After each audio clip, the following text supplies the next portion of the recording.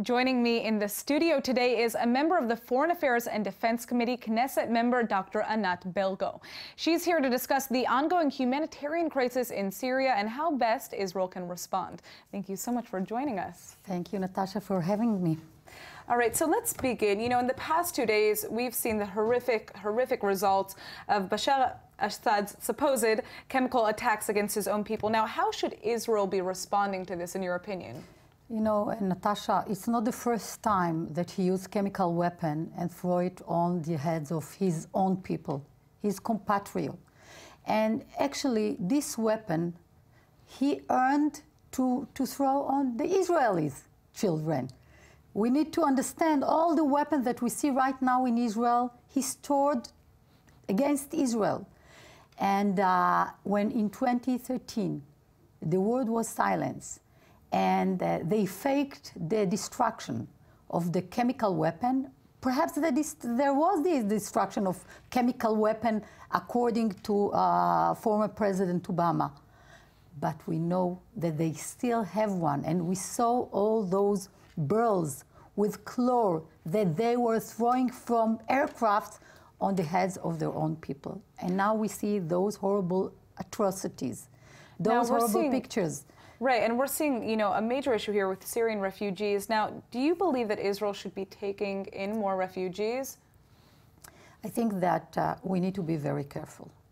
We need to ask to the international community to come and to do something. The UN that was sleeping on wheel when we are speaking about all is going on in Syria, and they just promote declaration against Israel, should act right now. This is the challenge for the UN to do something, because they don't do anything to stop Israel. But what about Israel? You know, Israel took the wounded people, and you had visited the hospital, Ziv Hospital in the north.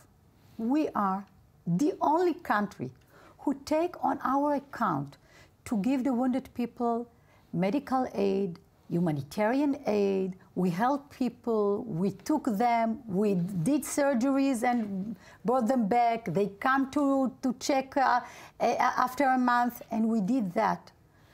But this is not about what Israel can do, because we will give the humanitarian aid as we can.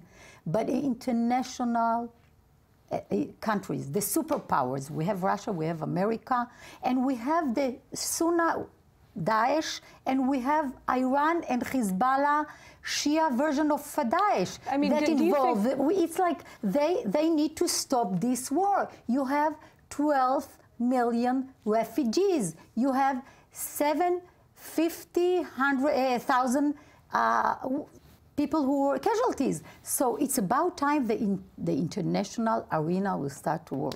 Now, I mean, but when we talk about Israel specifically, you know, some believe that, and many Israelis themselves believe that we have a moral obligation as the Jewish people that have gone through a Holocaust to be helping these people on a more profound level. We are helping with, obviously, aid to wounded Syrian refugees on the border. But, you know, there was a plan to take in close to 100 Syrian orphans, and we haven't heard anything about that happening. Is that plan still in the works? I don't know. I didn't go to these details, but it wouldn't solve any problem. It wouldn't solve any problem. The problem are millions of people that somebody need to stop this war. To have like security zones, no-fly zones for the civilian there. Could we build a safe zone on the border of Israel and Syria? I think that the superpowers, Russia and America and the UN, it's about time that the UN do his job. We're speaking the humanitarian, the Human Rights Committee, speaking about Israel on a daily basis, but silence about Syria. We need to have the secure zones for the civilians, free for flying there, and I think this will be the best solution for the Syrian people. And I think that we'll do whatever we can to help them. Dr. the Prime Minister and Dr. Anat Berko, thank you so much for coming in. Chag Sameach. Chag Sameach. Thank you, Natasha, for having me. Great. Thank you.